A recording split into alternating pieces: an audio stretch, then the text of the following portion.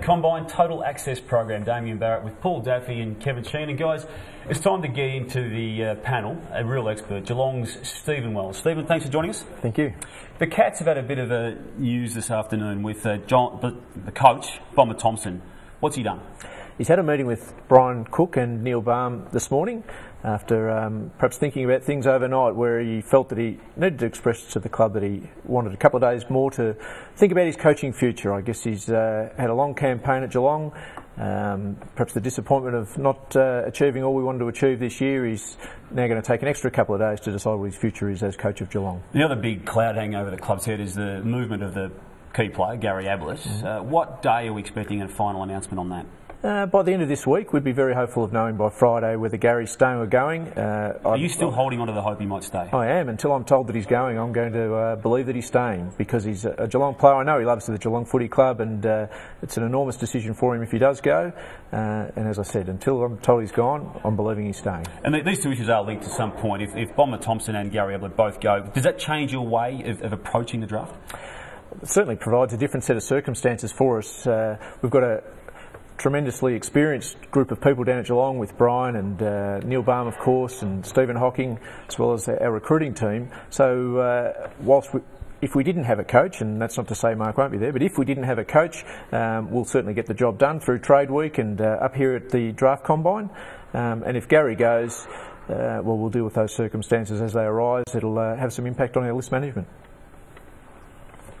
Stephen, you were made to look old and slow in the preliminary final. Will the emphasis be on drafting for pace this year? Every year we try and bring some speed into the game. We certainly don't ignore the blokes that are quick. It was a bad night for us. We didn't at all handle the way Collingwood played, but I'm sure that with some tweaking of our game plan and some extra fitness, some young fellas coming through the club that are already quick and have been drafted with that speed, we think that we can improve next year anyway. With this year's draft group, yes, we're always looking for speed, but we're also mainly looking for talented footballers. Now, Wellesley, tell us about your thought process as a club, a list management sort of thought process. You've got choice 27, choice 41 at the minute. Will you analyse the talent that's up here? Will you consider trading? Tell us how you go into this combine thinking about the choices in front of you. Yes, we know that we've got late picks in the draft. Most teams have been pushed back this year. All teams have been pushed back, but we come up here with a very open mind about the players. We haven't finalised our draft list yet in terms of order or priority. We like to see what happens up here at the Combine. We'll interview a lot of players over the course of the 4 days up here. We'll certainly touch base with all of them.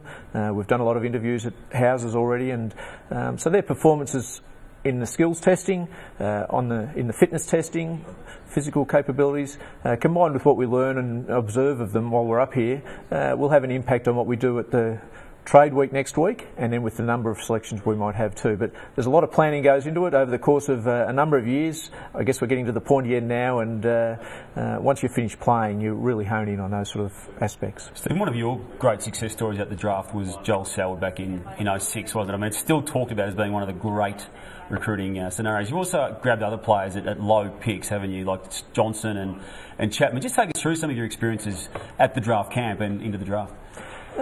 Yes, we're very lucky with Joel Selwood, obviously. We'd hoped to finish a lot higher on the ladder that year, and to get the draft pick we did was disappointing, but for it to turn out that it was Joel Selwood coming through to us was a real bonus for us. But you're right about Steve Johnson and Paul Chapman and Corey Enright, who's an All-Australian.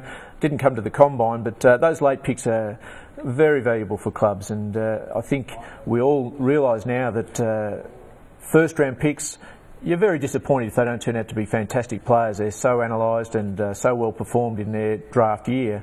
But it's those later picks that make the difference to the strength of your list. So we are relying on the fact that we're going to analyse these players and come up with some good late picks, we hope.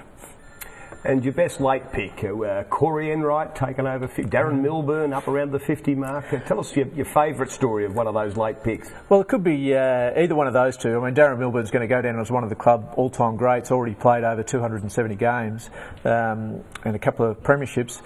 That combined with Corey Enright, even Max Rook coming through the rookie draft. Yeah. Stephen King was not a late pick, but he was drafted a year earlier than the players are eligible to be drafted these days. So Cameron Lings was a captain at Geelong Footy Club this year and played in 2 premierships, being drafted late in the 30s. So I think every club's got great stories about players that have come through, missed out on being drafted a bit earlier. I think we read it on the weekend about Dane Swan being a late draft choice, and I think if we had the drafts again sometimes, we'd rearrange the order, but those late picks are crucial.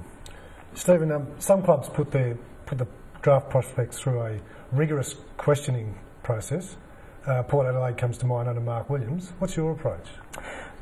We try to find out as much as we can about the players from people around the players, whether it be their teachers or player managers, their coaches at club level. And then when we get into an interview situation with the players, we try to make things pretty relaxed for them, give them the opportunity to get to know us a bit, but also open up. And we find that by providing a reasonably relaxed environment, still asking some tough questions and trying to find out everything we possibly can about their football makeup, their intelligence, their characteristics and character.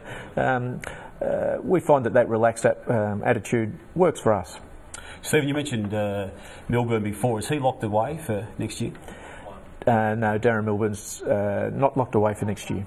So his future may still be brought to an end at the end of this 2010 season just completed? That's one option, or he may also still play on. That's to be decided. And Darren Milburn's held in the highest respect down at Geelong Footy Club, and I think that decision will be Darren's. Sure. Stephen, thanks for joining us today on Combine Total Access. That's a pleasure. Stephen Wells, Geelong Recruiting Manager. Next up will be Andrew Gaff. You're watching Combine Total Access. It's on daily. It's on afl.com.au. It's also on the Footy channel on Big Pond TV at 5:30 p.m. Australian Eastern Standard Time, and replayed again at 9.